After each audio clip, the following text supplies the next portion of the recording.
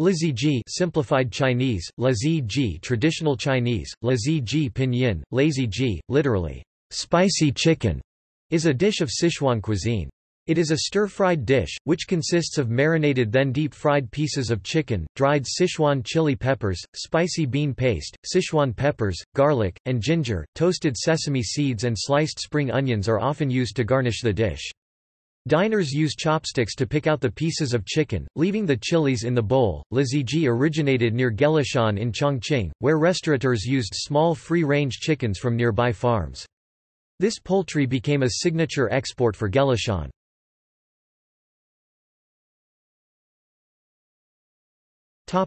See also: List of chicken dishes. Example of how to cook laziji.